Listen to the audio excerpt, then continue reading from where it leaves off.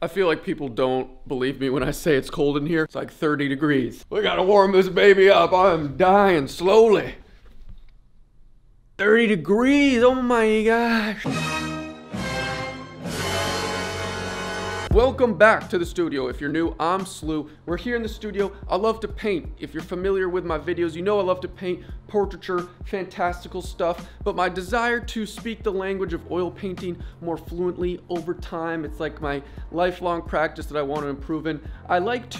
My desire to improve creates and manifests these little projects I like to execute in hopes of improving, in hopes of getting more familiar. And every practice session doesn't need to be super serious and super intense. This one, it's going to be wacky. I think it's important to experiment as much as it is to be meticulous and strategize your practice sessions and be kind of very up to date and consistent with it. Today we're going to get wacky. We're going to do a 5 portrait challenge in one day, 5 portraits. I don't know how it's going to turn out, but I printed out 5 pieces of paper, 5 portraits from Google, random portraits, converted them to black and white because I don't want any color reference. We're going to get wacky with the color palettes.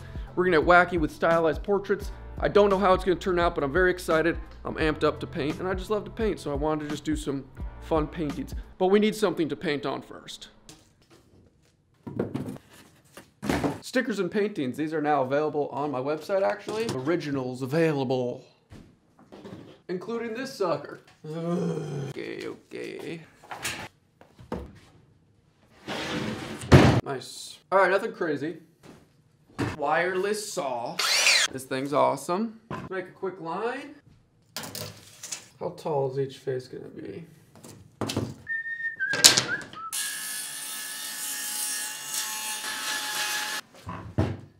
Oh!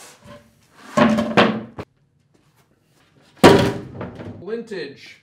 Ay, ay, ay. Oh! Splinter shin bang. Nothing too crazy, just not splintery. Whoa. Hopefully we have enough. All right, so we definitely do.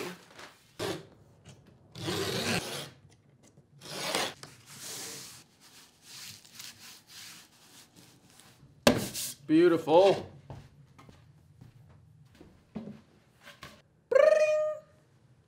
Wow. Wow. And so we begin, people of the world. We got the big old canvas ready to go, set up on 2 easels, and we're just gonna have fun with this. Remember, this whole idea and portrait practice is just to get wacky, try some new things out, and just crank out some cool stylized portraits, learn along the way. We're just kind of glazing this burnt umbery color to stain the canvas a little, just to get rid of the white. We're gonna work, again, all from black and white pictures, and that's because, you know, obviously I'm using photo reference to copy, but I don't want to use color reference. I want to kind of come up with my own color schemes, my own skin tones, play around with warm, cool temperatures, things like that. So this first one, I could say is the least successful out of all of the 5, but it's still fine, and I still had fun doing it. It was just like, you know, all of these are about an hour, under an hour, or maybe 15 minutes over an hour. Again, this is like a challenge, so it's super quick. And this portrait specifically of this man, very cool reference I got, by the way. It's kind of cut off in this shot, but it's all, this one specifically, I kind of went, I was like, all right, wacky, we're trying to go wacky. So I used very wacky skin tones. So I'm mixing this red and blue, obviously, to make this purple, and the skin tone is purpley red and blue.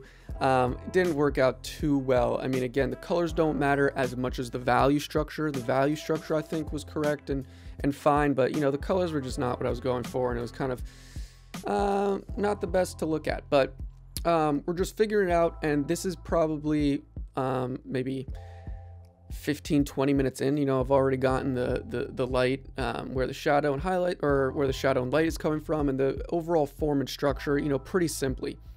We got the nose, and the right side with the shadows and the eye cavities, things like that. So it's going around quick, and this is also the first one in the session, so it's obviously a good warm-up.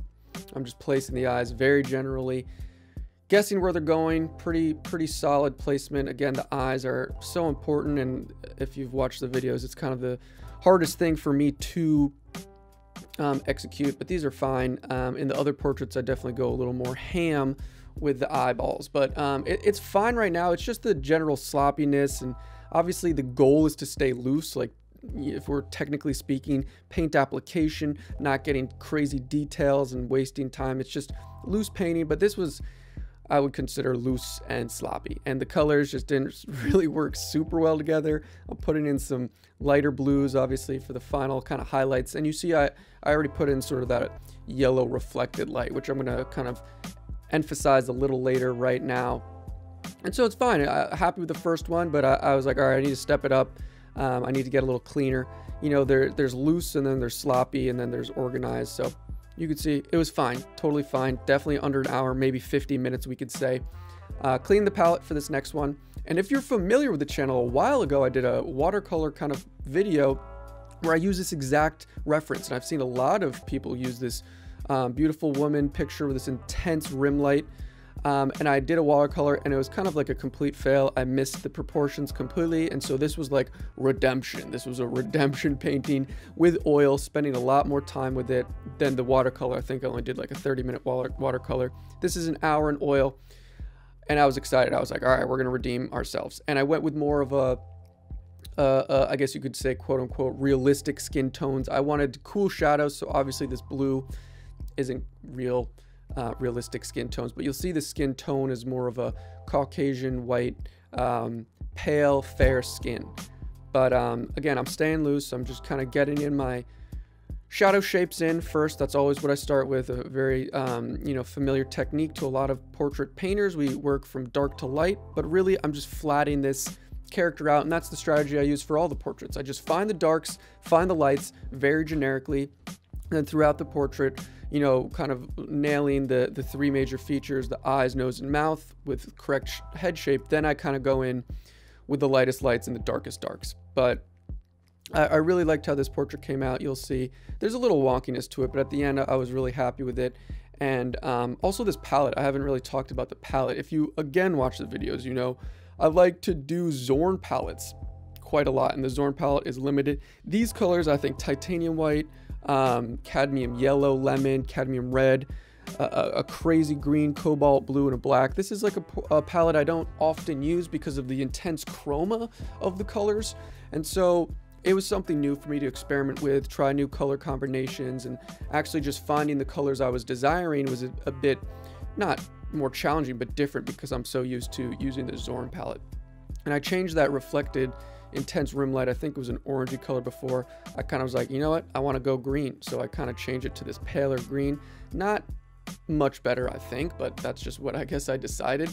And we're coming to the end. I didn't, you know, go crazy with the hair, just really generic hair, but I really love these ice blue eyes, and I think it really brought this, you know, this character to life, the humanity. You know, it really invokes kind of the humanity and identity of this character, and I think the eyes are the strongest part of this portrait, and I was really happy with it. I really like the skin tones, and I'm practicing on kind of lowering the value of my skin tones, so then when I go in with the final lights, like right now, I could have more chroma in them and just not crazy chalky using a lot of white. So I was really happy with this. I think I completely redeemed myself.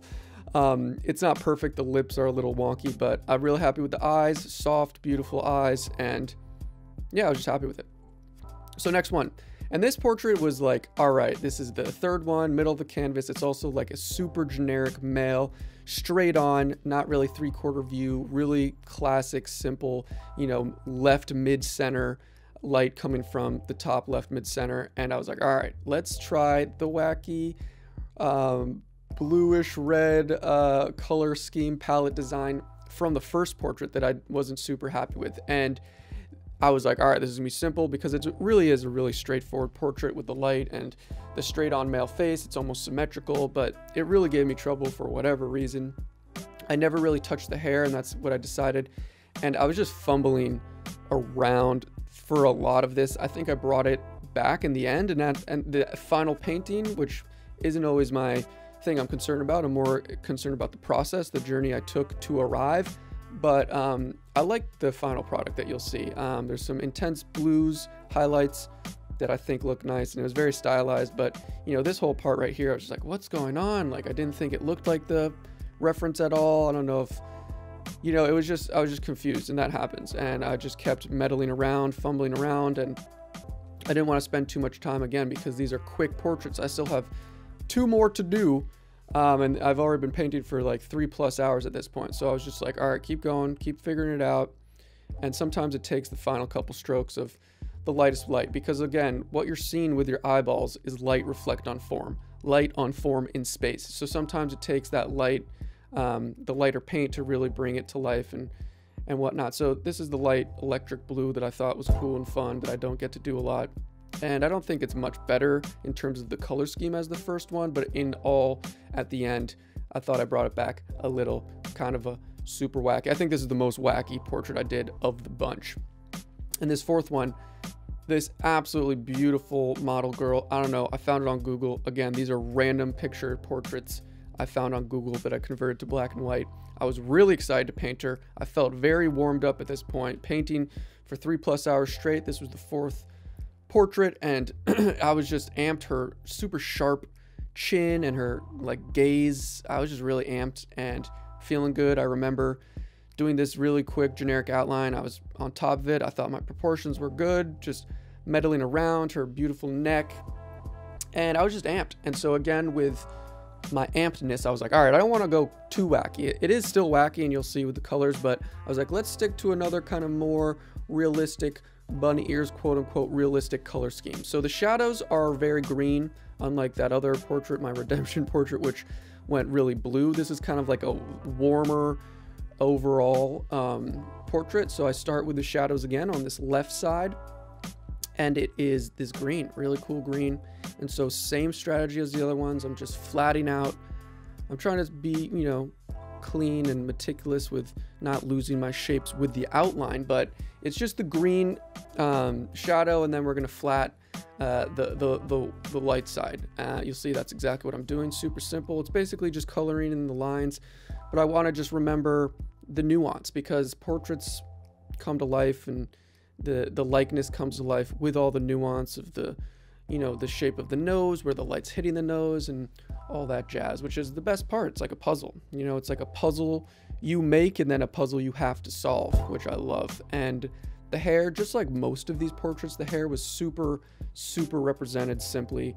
You know, that's just all one color, and then I just added some white to that dark violet to give some light as if the hair is reflected, because the hair is very oily and reflective, so you sometimes get some popping highlights. And then I was like, randomly, we might as well do her kind of like shirt, whatever she's wearing. I was like, let's get weird. Electric blue, very poppy, very high chroma. Didn't spend too much time on it, but I think it's nice, and I was just feeling myself at this point. I was having a blast, really confident for whatever reason, and I was just having fun. And so that's what we did. Put in the eyes. That right eye is a little wonky. I think I fix it. But again, eyes are so important. I spent my time on these eyes because, you know, they're just so important, and I really struggle with them. I think I'm improving, which I'm getting amped about. I did this electric blue eye like the other woman portrait, which I really liked. It like her darker skin tones with these really light eyes. It looks cool. We got this fan brush right here, kind of just lowering the paint, the actual body of the paint, so it's a little smoother. I'm adding some shadows, a little darker green to the shadow side to give a little more dimension, because there's obviously different values in the shadows. Same with the light. But yeah, I think this could have been cleaner. Like, looking back, obviously I'm always critiquing myself. It could have been cleaner, but I was going fast. This, again, I think this was the longer portrait. I think it was like an hour 15, maybe an hour 20. And the actual time comes at the end with the nuance, because flattening it out, outlining it, and getting the generic light and dark, that takes really quick, like first 15-20 minutes. And then the end is just really placing little pieces of paint here and there, and you want a little darker here, or you want to slightly shift this eye to the left, or the nose, you could look back, it started out not super strong, so I had to mold that around. And yeah, but I was just super happy with this one. Really enjoyed it, and I think it came out great. One of the more successful ones for sure. The electric eyes, those specular highlights right there. Oh, it's pretty late. It's 12:21 midnight. I failed. I'm not gonna finish the 5 paintings. We've done so much today, well over 6 hours of painting. I had to go on a phone call for a little, and I had to eat dinner. I got here around 3, 4. I'm really happy with how it's going, but I'm just out of steam. And I have one more to do, and I thought it would also be a good idea to save this for a live painting session on Patreon tomorrow, to save one of these awesome little practice studies for the homies on Patreon. We paint live every week. Check it out. But I'm just like, you know, I'm zoned in, and I'm really happy with these last 2 portraits that I spent well over an hour and a half, but I'm like hazy wired, you know, like cracked out. So I gotta clean up, I gotta do some other stuff, so we'll still be here for another hour, but it's too late, out of steam. We'll finish tomorrow.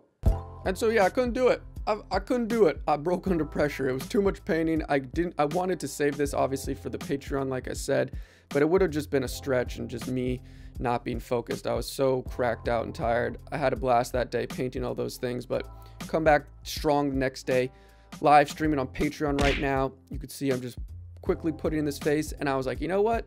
No, didn't like the structure of those eyes. Liked the outline. I liked the placement of this head, which I thought was fine, but I was like, I need to restart the features, like the placement of the eyes and nose and whatnot. So that's super easy. Just some odorless mineral spirits to wipe away that oil paint super quickly, and back to kind of plotting the foundation of these features. And this, I don't show the palette because I'm using 2 cameras to live stream, but I changed the palette. The other 4 portraits were all that same chroma palette that I used, and this one I decided to use the Zorn palette. This is actually a John Singer Sargent painting. It looks like a photograph, but this is a painting of this old man, and I loved it. And so I was like, I'm just gonna convert this painting to black and white and do a little master copy myself. And I'm so glad I did, because it's an absolutely beautiful painting.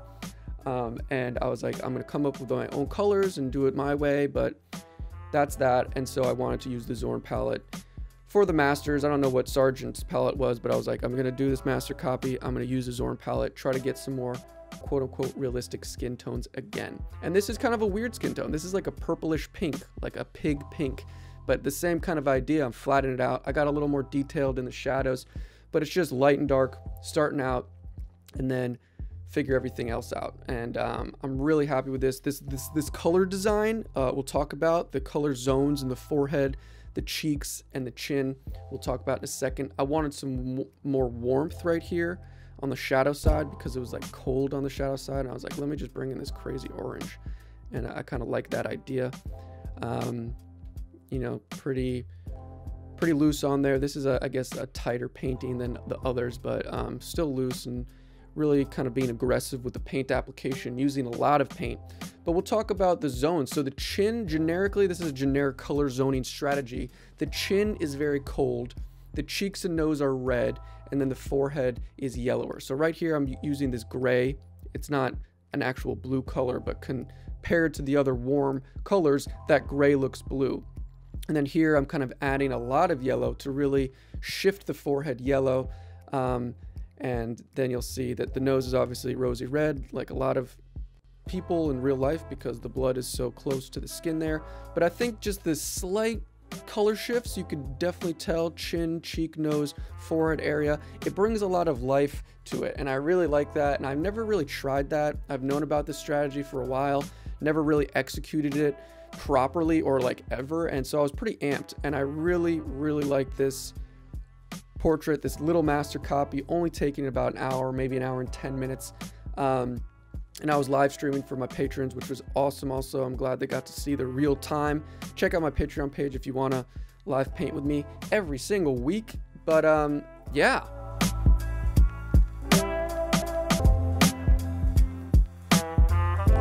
So we're finished. Super happy with this project. Again, I like to practice in different creative projects to get more familiar. It makes practicing more fun. I didn't get to finish all 5 in one day, obviously, but it was still a great time. Some more successful than others, messing around with different palettes. It was absolute blast, and I would recommend people trying these sorts of challenges, or just making little goals, obtainable goals to execute weekly or monthly to help you get on track to continue practicing, speaking the language, just like Japanese or any other language. The language of oil painting, color theory, form, structure, all that good stuff with painting. Check out the merch, check out original paintings on my website. Thanks for tuning in, got a bunch of projects, really epic, crazy ones planned coming real soon. And, you know, critique me. Like I said, I love critiques. I don't get enough people looking at my work on Discord, on Patreon. We have an ongoing kind of art critique community art page where we talk about art and people post work. So, you know, I always love feedback. Let me know. Thanks for tuning in. See you in the next video.